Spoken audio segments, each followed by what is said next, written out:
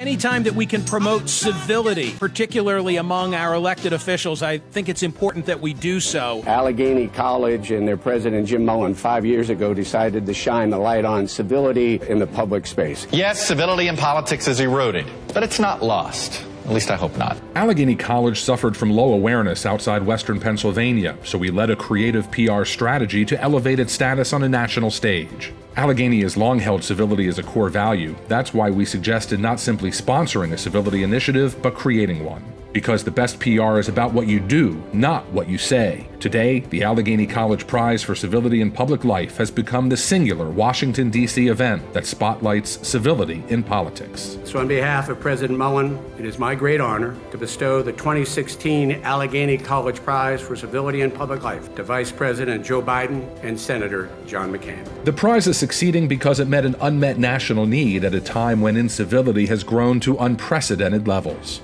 I'm honored that you would think I was part of the positive element of restoring that civility. Thank you again for this reward. I'll try to prove worthy of it. We helped convince a great but humble school that it had every right to exercise national leadership. Students from Allegheny came up to me afterwards and said, you know, I think I may engage politics. That's the goal of the prize, is to give them hope and to inspire them.